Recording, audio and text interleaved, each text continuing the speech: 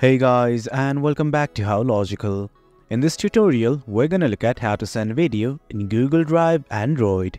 Now let us begin. Well, as you can see, I have already logged into my account. In case you have not, do log in right now. Use this tab to sign in to your Google account. This right here is the interface. And let's say I just want to share a video. I've got all the videos in this folder right here. And as you can see, right here is a video. Let's simply try to share it. At the top right of this video, you will see these three dots. Simply click on it. And as you can see, multiple things opened up like share, manage access and everything. You can just scroll down. But right now, we only want to share.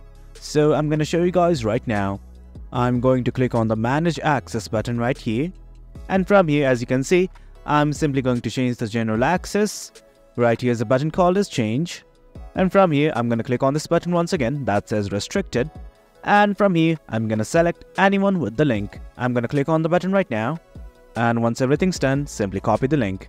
At the top right, here is a button like this. That's copy link. Simply copy the link right now.